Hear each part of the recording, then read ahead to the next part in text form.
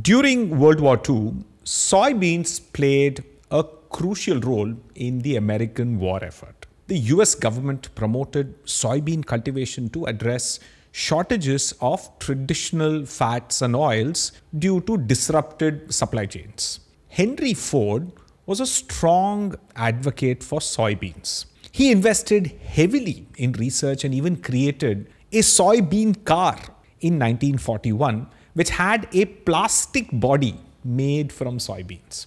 This car was lighter than traditional steel cars and showcased the potential of soybeans in industrial applications. The car eventually did not take off, but Ford's vision and the wartime push significantly boosted soybean production in the United States, making it a major agricultural crop. The US produces nearly 35% of all the soy in the world. But what exactly is a soybean? Why is it called soy?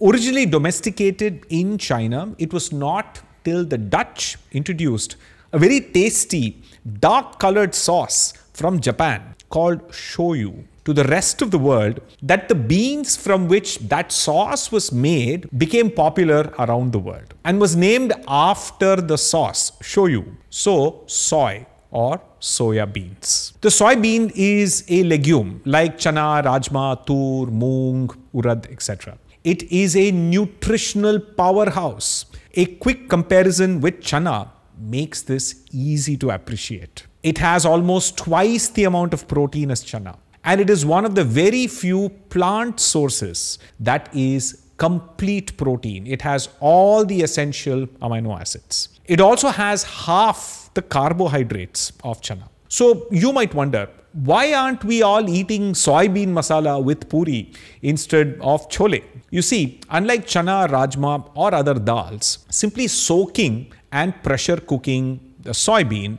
does not really work because soy has high levels of an oligosaccharide called stachyose that we cannot digest. And when our gut bacteria ferment it, causes an uncomfortable amount of flatulence. This also happens with rajma and chana, but they have higher levels of another oligosaccharide, raffinose. That seems to cause less problems. This is why we still mostly eat chana or rajma masala, but not soybean masala. Which then brings us to oil extraction. Soybeans, like groundnuts, which by the way are also a legume and not a nut, are very rich in fats compared to other dals. When the first soybean oil plants were set up in India, we began to wonder what to do with the leftover cakes after the oil was extracted. That was when we started adopting the technique of extrusion, which takes the leftover cakes and turns them into textured soy protein. These soy chunks have been sold with brand names like Nutri-Nugget, Meal Maker, etc. and have become a popular alternative to paneer for vegetarians in India with the added advantage of being lactose free. Remember, almost 70% of South and East India is lactose intolerant, 30% in the north. Soy chunks are almost 50% protein by weight, but not everyone likes the cardboard-like taste. From then on, India has slowly adopted a range of soy-based products. 1. Soy milk, made by soaking soybeans, blending it with water, heating it, and then filtering it through a cheesecloth to separate the milk from the solids. This is an alternative to dairy milk. It has the same amount of protein at almost half the calories. And it is typically fortified with vitamins A, D, B12, and calcium so that it matches up to regular milk. 2. Tofu, made by heating soy milk, adding a coagulant like magnesium chloride, calcium sulfate, or lime juice, and then using a cheesecloth to drain the liquid. This is an alternative to paneer, and it has much less fat. 3. Soy flour, made by dehulling, roasting, and powdering soybeans into a fine flour used to enrich things like atta with extra protein. So the high protein atta you buy will usually include soy flour.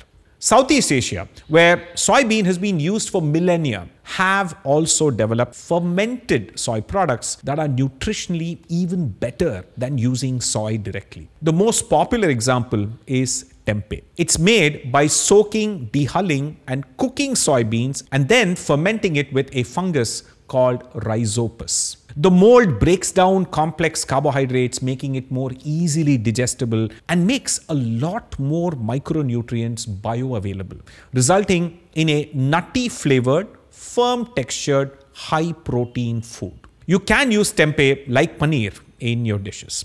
Another key advantage, fermentation by rhizopus produces small amounts of vitamin B12, something that otherwise is not available in a plant-based diet.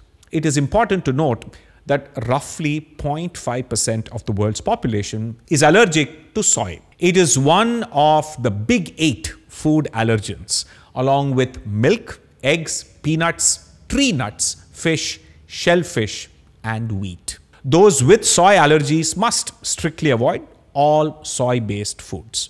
But to put things in perspective, far more people are allergic to milk and wheat gluten than soy. Because soy is relatively new to India, it is not surprising that there are a lot of myths surrounding it. Let's look at some of the most common ones. 1. Soy has phytoestrogens that will 1. Increase the risk of breast cancer in women, 2. Reduce testosterone in men. Soybeans contain isoflavones, which are compounds that can weakly bind and activate estrogen receptors in the body, which is why they are called phytoestrogens. However, what all these scaremongers fail to mention is that these plant compounds are 1,000 times weaker than actual human estrogen. Numerous clinical studies show that consuming soy foods does not lower testosterone levels, decrease sperm concentration, or cause any feminizing effects like men developing breasts. Soy isoflavones do not feminize men or impair male fertility. In fact, it is actually beneficial. Observational studies link higher soy intake to a slightly lower risk of prostate cancer and help lower LDL, bad cholesterol. So men, enjoy your soy.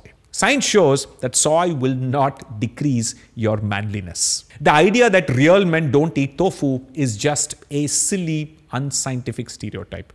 And women, breast cancer rates are lower in Asian countries where soy intake is high compared to Western countries. Studies also show that women who regularly ate soy foods when they were young have a lower risk of developing breast cancer. The exact opposite of what scaremongers keep telling you on the internet. Only thing to keep in mind, eating whole soy foods like tofu, soy milk, soy chunks, etc. are safe. If you are taking soy isoflavone supplements without consulting a doctor, they contain much higher phytoestrogen levels than normal food. So you might want to avoid that. As a general rule, don't take supplements without consulting a doctor and finding out if you have a specific deficiency. 2. Soy protein, since it's from a plant, is not complete protein. Soybeans are one of the few complete proteins from plants, meaning they contain all 9 essential amino acids that the body cannot produce and must obtain from food. This makes soy an important source of protein for vegetarians and vegans. And the protein in soy is highly digestible in comparison to other dals. And to appreciate that, let's understand the concept of PDCAS. Protein Digestibility Corrected Amino Acid Score. It is a measure of how easily digestible and bioavailable protein from a specific food is. It is a score from 0 to 1. And a score of 0.7 means that if you eat 100 grams of that protein, your body will effectively absorb 70 grams of it. Eggs and milk have a PDCAS of 1, making it the best protein sources we have. Soy has a PDCAS of 0.91, which is similar to beef, 0.92. In contrast, regular dals have much lower PDCAS values. 3. Soy is genetically modified. In India, soy is not genetically modified. It's possible that some imported soybean oil could come from GMO soybeans. That's all. That aside, we have several decades of data to show that GMO soy poses no risks to humans. So most GMO fear-mongering is just evidence-free social media activism. That said, it is fair to point out that some of the activism against GMO is targeted at exploitative business practices by giant corporations against poor farmers in the rest of the world. So if that is why you do not want to eat GMO crops, that's fine. But there are no nutritional reasons to avoid them. In summary, soy is one of the most nutrient-dense foods on the planet. It is a plant, therefore more sustainable, and yet has protein quality close to animal sources. It is rich in fats, and even waste products of soy processing are used as animal feed. Without soy, vegan diets would be impractical. So ignore the bits and add soy to your diet.